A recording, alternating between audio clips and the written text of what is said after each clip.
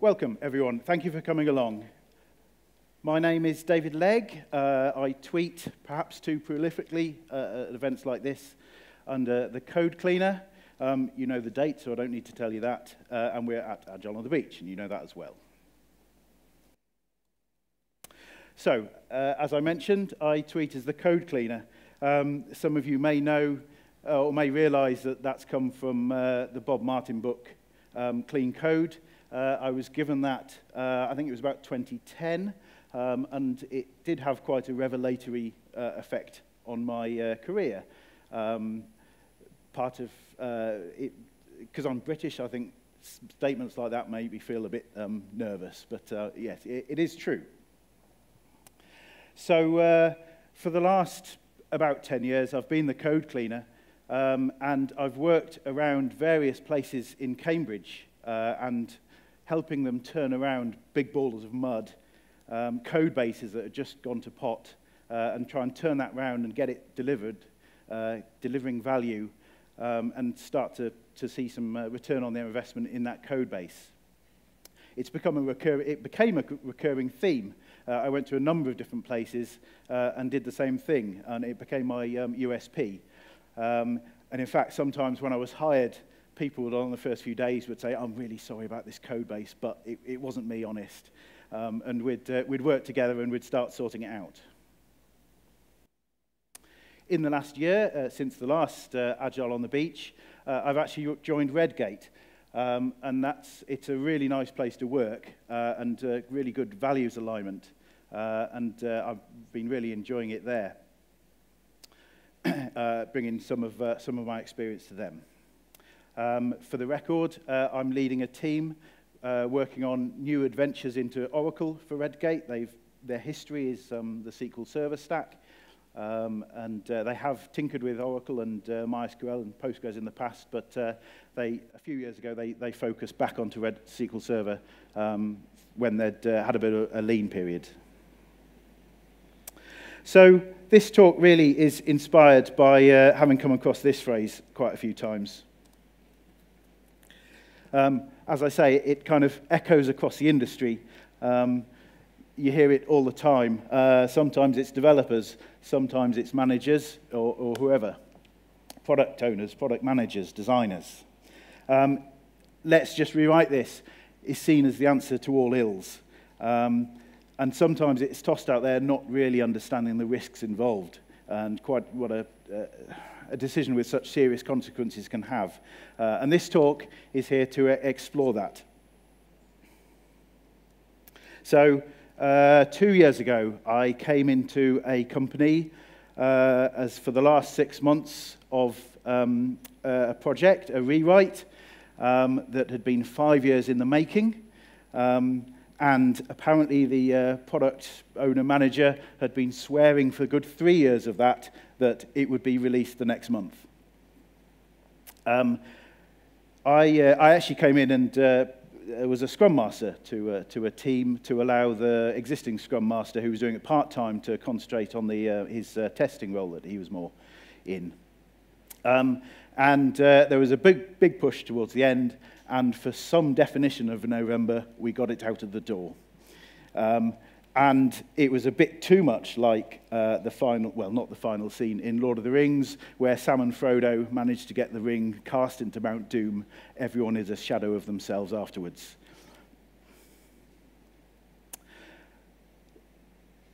And having got that out the door, having spent 5 years doing that, actually, they only were delivering 30 to 40% of the existing functionality.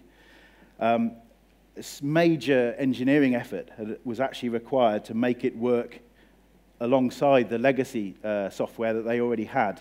And actually, that distracted them, I think, quite a lot from actually delivering the value of a rewrite.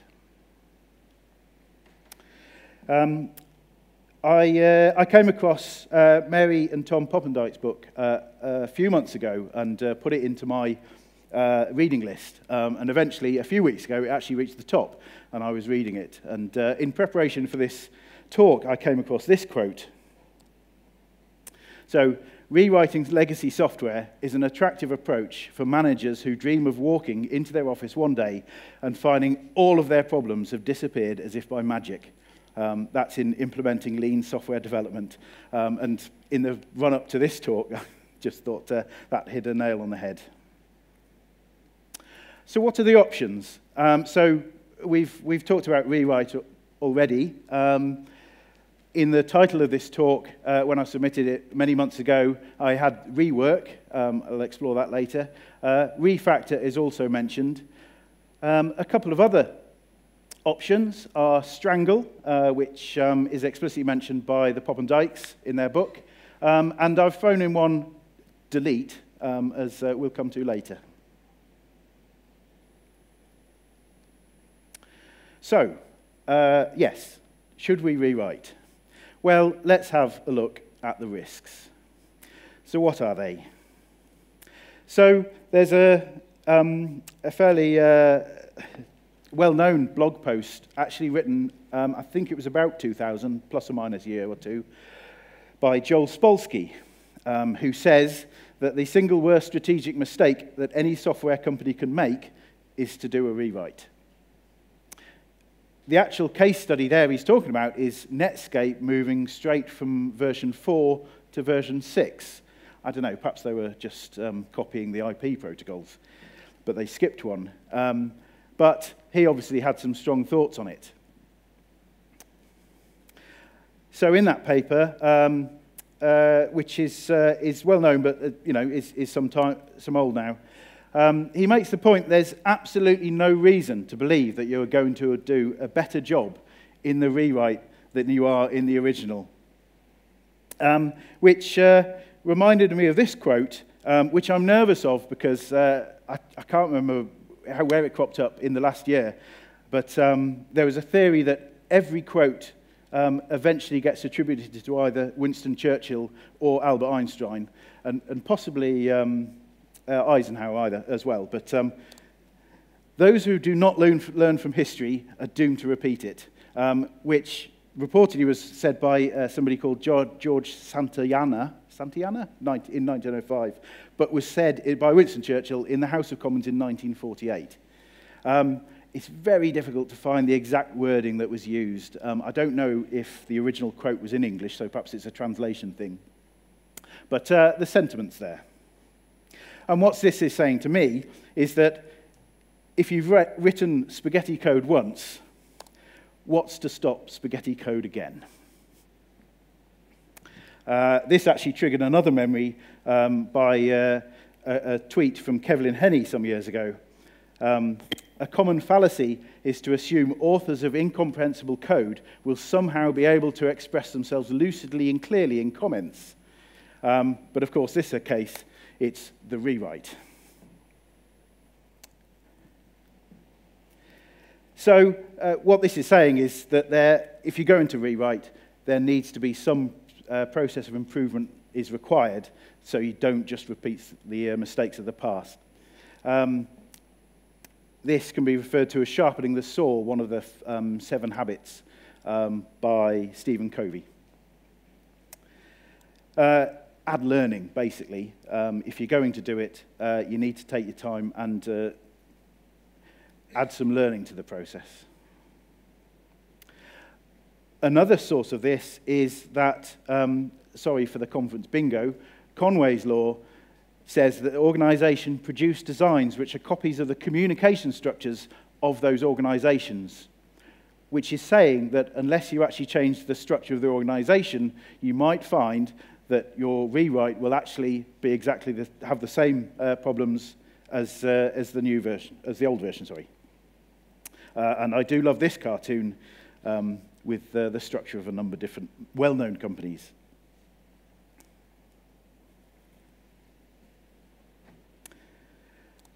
So does the organization itself need to change to allow the software to be better than it was in the previous attempt? So what are the other risks? The accidental becomes the essential. And what do I mean by this? So the essential is the actual domain problem you are trying to solve, and that's it. Just the nugget of the problem you're attempting to solve. The accidental is what we pile on top of it. It's the frameworks, it's security, which obviously is incredibly important, but it's not actually solving the problem, it's just supporting it. Any spaghetti code, any accidental, any other complexity you add on to that, that is all accidental complexity. And as Martin Fowler points out, when you do a rewrite, all too often you find you're even transplanting the old bugs. The workarounds that people have put in over time, over the years, actually are now expected of it and now get transferred into the rewritten software. I think this is a symptom of entropy, which is a measure of disorder. And the law of entropy states that entropy increases unless you work against it. So unless you actively try and reduce the complexity in your system, it will inevitably balloon. It's also a function of scope creep. So another risk, and this did raise a wry smile. Can anyone spot the difference?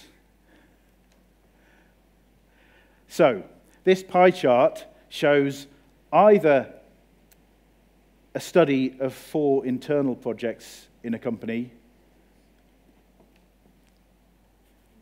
over here, or it shows a study of 2,000 projects at 1,000 companies over here. I just find the numbers a little suspicious that they happen to be exactly the same.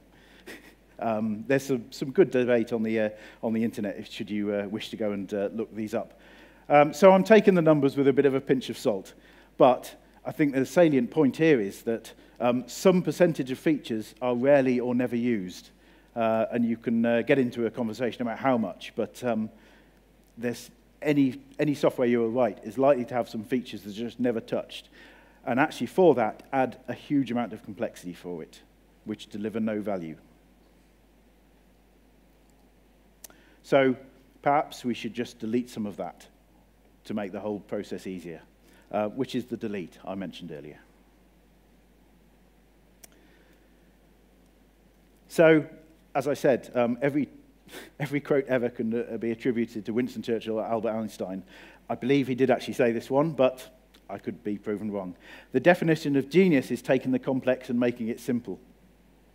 All too often, any genius I've met has loaded on complexity in spades. Did I say I worked in Cambridge? Batch size. So for a rewrite, what we've spent a lot of this conference talking about is reducing batch size to as small as possible, single piece flow, if at all possible. A rewrite does not give you that. As Alan Kelly, who isn't in here, I don't think, says, software has diseconomies of scale, which is one of my favorite quotes of the last few years, and I do bang on it about too much. But basically, doing a rewrite is one massive batch size. Another risk. There will be an inherent gap in delivery of value, which is tied up with the batch size. A study on the internet I found by someone called Uma Mansour from the States. It's a bit of a retrospective on a rewrite that they undertook. They got an actual product out the door and then immediately started to rewrite it. And that took some time. It's an interesting read. But he says, at the end, we missed real opportunities in ways for other customers, but also to service the customers they had already got. They turned down adding features for them or adding better features for them or improving the features for them because they were working on a rewrite rather than concentrating on sorting out the issues they already had. This is the opportunity cost of not doing something else. And to return to Joel Spolsky, who says, you're gifting 2 or 3 years to your competition, to your competitors. In the 5-year rewrite, that shows you that they were gifting 5 years to their competition. When I tweeted something recently, one of my colleagues at Redgate replied that they'd been involved in an 18-month rewrite that turned into 7 years. So, are there any more risks? Well, when you're doing this, what about the original? Umar Mansour commented that we didn't fully anticipate the need to maintain the original system in parallel with the new system. So really, there's two options here. One is just to abandon the original, let it rot, provide minimal to no support, which risks upsetting your customers that you've already got, and a customer lost is not a good thing. Neglected work is a thief of time. If anyone's read Making Work Visible by Dominica de Menezes, it's an extremely good book, as well written as Accelerate in my book, and I'm planning to evangelize about it after this talk's out the way. You lose expertise, you lose out to your competitors, and you can't react to changes that really your existing solution might have been able to deal with because you're focused on the rewrite. The second option is to continue to develop the existing, but that just creates a moving target for your rewrite. It also duplicates effort. You're putting in a feature here, and you're putting in a feature here. That's duplicating it. And I've seen this. There's even less motivation for well-written code in the existing solution. So, developers say, well, it's dying in, a few months' time. Why would I, I'll just put this quick hack in. Why would I want to do this properly? I want a shot of it. And you really see people unwilling to work on a legacy product once the focus has gone onto the new shiny technology, the new project that will answer all ills. And there's also an option. Does one team write the rewrite and look after the old one, or do you have two teams? Are you doubling your costs for the whole solution as a whole? If somebody is put onto the legacy code, do they see that favoritism on the other parts? Are you going to lose their motivation? Cost of running two teams, and if you have two teams, are they going to share the knowledge as they should?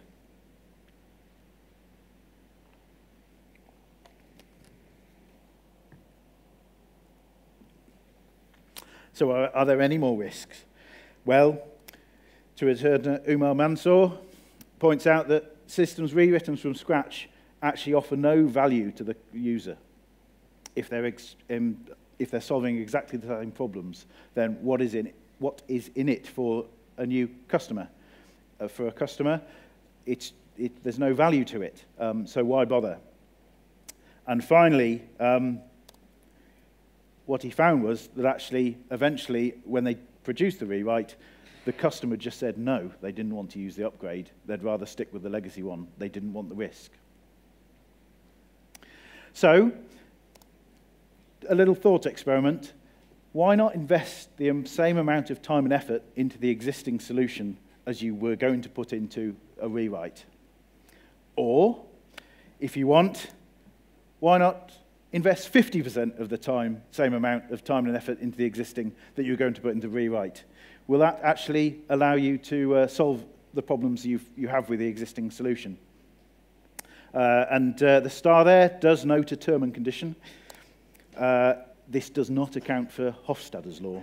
And Hofstadter's law says that it always takes longer than you expect, even when you take into account Hofstadter's law. I do like the self-referential. So, an alternative, the refactor. How might you go about that? So, as I say, perhaps you could give yourself 50% of the time you would have been spending on the rewrite to look at refactoring the existing. And you might do that by actually modernizing the way in which you deliver it. Just start applying continuous delivery practice from this book, which has already been mentioned a few times in this conference. accelerate, focus on technical excellence, actually apply some rigor to your existing solution rather than chasing a rainbow of a rewrite. This quote is actually in the appendix when I found it. As loosely coupled, well-encapsulated architecture drives IT performance. In the 17 dataset, this was the biggest contributor to continuous delivery. Obviously, if you're doing the refactor, this book immediately comes to mind, Working Effectively with Legacy Code. I read this book. It was some time ago. I think it was after I'd read Clean Code. I had a good reading list that year. I was reading it one weekend at my parents' house. I was visiting them. I think it was my brother's wedding, in fact. And I was sat in the front room looking at this, reading the book. And my dad walked in and clocked the title of the book and came up with this gem: I've never written any other sort. So, working effectively with legacy code gives you a number of tools in your toolbox to go about taking control and having confidence of dealing with a legacy code. But basically, it's many ways of getting the system under tests, looking for seams in the software that you might be able to test. Just this very morning, I was speaking to someone in the audience who was describing they were having to do this against some pushback against some of the senior developers in the company, but that's another story. But the first step really is to get the system under test so you have confidence in your changes. Once you have them under control, then you can start refactoring, pulling out, working on the code, making it better. And I've outlined a two-stage process here. So obviously the third stage is going to be profit. I have found in many places the code base gets so big and people don't have the understanding. Actually, they start thinking of the software that it's actually stoneware handed down to them, chiseled in tablets of stone, and they're not allowed to change it. One of the techniques actually outlined in Michael Feather's book is, I term it refactoring for understanding. I can honestly say I get a better understanding of how an existing system works by just having a go at refactoring it, even if I revert it. And it's the same mentality that they're not allowed to change code. Developers, this sounds a bit, yes, but sometimes revert can be the hardest word. People just don't like doing it. But you can gain that understanding, you can throw it away, you can revert it, you've got a better understanding of it, and have another go. You treat that as a prototype, have another go at it, and you're making progress. So what are the sunny uplands, to paraphrase someone, that you might be aiming for in a refactoring? Well, just starting to decouple and decompose the system, so into cognitive chunks, so you can actually reason about the system. It may be you want to go for microservices. I'm not saying you have to. It's certainly the modern way, but it might force you into that breaking down of systems. Even if you don't want to go for microservices, sometimes within a monolith, if you break it down into different subsections of it, as Simon and Brown talked about yesterday, if you've got a dotted box, the different concepts should be present in your code base rather than just one big mess. Enforcing interfaces and APIs to design by contract to really enforce separation and encapsulation of systems, subsystems within your process. Adding in dependency injection might well be a good way to decouple the architecture. A classic example of when you have a big ball of mud actually starting to split out the separate bounded contexts. And a bounded context comes from the DDD, domain-driven design world, of just having the related items in one place. And you might have, again, your essential complexity is one bounded context, whilst your users systems and security might be another one, scheduling might be another. They don't need to live in the same place. They're separate concerns. Separation of concerns being an important thing here. Working out what features are actually used, going back to the unused features from earlier, and working out what the smallest piece that delivers value is might be the place to start. So I've mentioned rework, and what do I mean by rework? Another term I juggled with is re-engineer. And what I'm getting at here basically is creative destruction. So refactoring has a specific meaning, and that's, in my head, it's kind of having a piece of string and holding the input and the output at two ends. And as long as you keep it doing exactly the same, then you can do whatever you want in the middle. So you can start to straighten out the pieces of string, if you will, like having a knot. But that implies that you have the tests in the first place, so you know when you've broken something. Sometimes, just sometimes, that isn't possible. And actually, you want to hit it with a very big hammer, decompose it, and then put it back together. It might be you want to shift two microservices. So you take that bit there, cut out with a scalpel, the business logic, put it in over here. That bit over there lives over there. So there's some creative destruction there. You can't say that you're refactoring because you can't really write tests that encapsulate that bigger change. You might be able to, but very often not. But it's a case of throwing all the cards up in the air, sorting them out when they land. It's not particularly agile, but sometimes when needs must.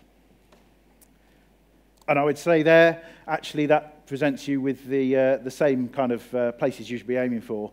That might be a way to get to microservices from some big monolith. I did use this technique some years ago on a algorithmic model to predict potato crop yields. But the logic was so broken, actually, I just had to split it out and then sort it out when we got there. So we could actually validate the model worked. People had just started tinkering with the model, and it wasn't validatable. So, would anybody like to suggest why you might want to rewrite? Maybe something about the technology that you'd like to gone totally out of support. Yeah, okay, so obsolete technology. Yes, absolutely. Anyone else? The genius, I'm going to interpret that as that originally wrote it has left, and it's just incomprehensible to anyone else. Did I say I worked in Cambridge? So yes, I had an honest conversation with myself about what are the legitimate reasons to rewrite. This is the list of that I came up with. Some of them are variations on the other. I'm not going to go through them all, but I actually worked one place where they didn't have the source code. Yes, quite. I think they might well have lost the password. They had to have a computer on the right IP address for the whole system to work. One power outage was going to sink this system. So lost password, I mean, that's the person under the bus scenario. If they're the only person that were allowed the password, they were the shining one, then, you know, there's a problem. Obsolete hardware, thank you, was down there. Obsolete language. So to be fair to the place I talked about originally, actually, their legacy system was written in Delphi. And they needed to be able, they just couldn't recruit people. Although I found it slightly ironic because once we'd got the delivery out the door, there was a project to move them from SVN onto GitHub, and actually the Delphi developers were all up for it. It was the C# developers that were, oh, I don't want to move that. Why do we want to move that? That's it was interesting. Recruitment I mentioned. There's going to be some security flaw, compliance risk, business risk. Single point of dead-end architecture. There's just no way to get that from there to another. Which perhaps you might want to think about doing the rework, re-engineer, rather than the rewrite, but it's a performance, just can't do it. Spaghetti ball of mud, untestable. The business process change has actually just changed so much that actually the old system can't keep up with it, and there's just not delivering value anymore. Technical debt is often quoted, but if you chip away at that, you can make dents in it. Stop doing appropriate scaling. So there are examples, and you can go and read about them, how Facebook have rewritten their system 13 times, but they've got the liquidity of people. They can throw people at a project to get it out the door if they really need to. We're not all Facebook or Twitter. Unsupported dependencies, variations on something that you just cannot change because it breaks. It's kind of drifted into the chaotic section of the Knevin model. You change a single thing over here, and something over here breaks. If anyone knows the story of the Knight Capitol, where an unused flag lost them 45 million in 45 minutes or something ridiculous. So how might you go about a rewrite? So identify the essential bounded context. It's very much similar, actually. What features are actually used, and look for the smallest piece that delivers value. You really need to be going about it in a lean, agile way to minimize the length of delay between delivering something that works, so you can start building on top of that in the realms of MVP. Again, you really need a decoupled architecture, and if you are taking it, I would say you must separate the user interface. So then you can throw that away and put something else the next afternoon when a new JavaScript framework comes out. Again, you might take the opportunity to go for microservices, APIs, clean interface, and again, dependency injection. So the strangler pattern is oft quoted. Martin Fowler wrote a seminal blog post on this. I think it might have been 2004. Then there's a link from that. He's actually just changed the name this year to the strangler fig pattern, interestingly. I noticed when I was researching this. So is it a win-win? Quite often it is. But as I mentioned in my original example, you've got to be careful that you don't end up putting massive amounts of effort in to be able to dual running, because then you destroy all the benefit you were getting from it. And it's whether you can slice the functionality vertically or horizontally in the load balancing which is involved. And in that case, yes, significant effort went to splitting across the two systems, thus destroying any advantage they might have had. Paul Hammond, which is linked from the Kent Beck blog post, provides some case studies where they've done this. And I did like this quote near the bottom of that, is, "We relied on making the system so compelling there was no reason to use the old one. They didn't force anyone to migrate from one to the other, but over time they did because actually it was just nicer to use." That's actually adding some value to the rewrite, although it was done through the strangler pattern.